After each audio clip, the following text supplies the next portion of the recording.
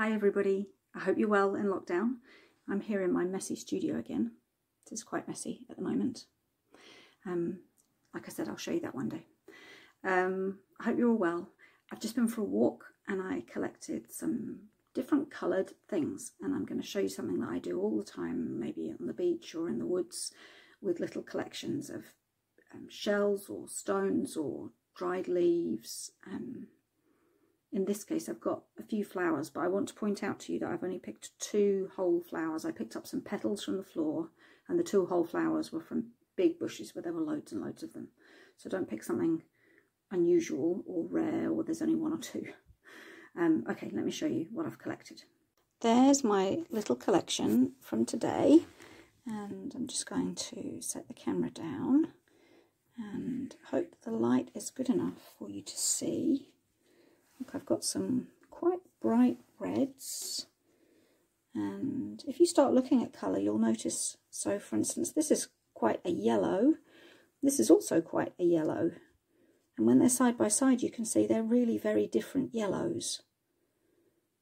And if you remember looking at the colour wheel, which some people did last term, and the rest of you, we can do that sometime when we're all back together, but just notice these are different coloured yellows. So this one actually has a bit more greeny tint to it, and this one is a bit more orangey. So in the rainbow, we usually think of the rainbow as starting with red, and we'll put this sort of orangey yellow, but actually I've got slightly better orangey colours. These are some leaves, maybe we'll mix those in, and then this is a yellowy, slightly orangey yellow, and then I'm going to add my slightly greener yellows. Look, this one's kind of, that's green, but it's green yellow, but it's got a bit of clearer green as well. What do we think? Let's have, this is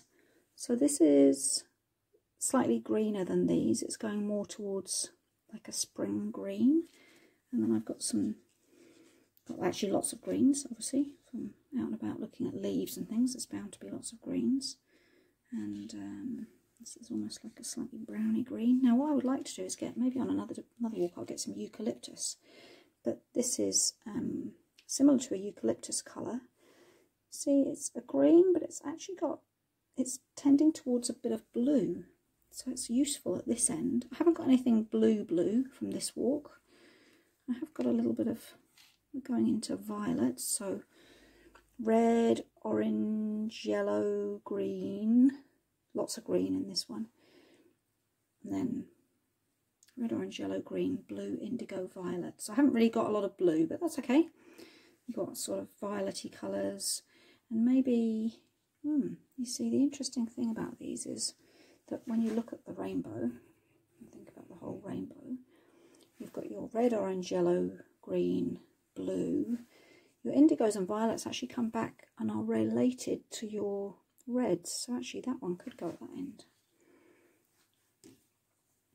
So this is one of the whole flowers I picked, and when you look at it like that, does it look quite white?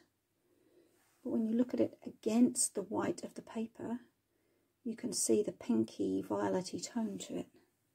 It's the interesting thing about colour, is colour changes depending on what you look at it, you know, what's beside it. It changes relative to what's next to it. It's almost a violet-y colour there. We can pop that under there. Let's see what we've got. Move these things slightly to one side. Oh yeah, I'm quite happy with that one. It's like a little rainbow of my walk this morning. And maybe it's something you could try if you're going for a walk. This is a great thing to do with shells and pieces of broken drift glass and things at the beach, if you're having a walk at the beach.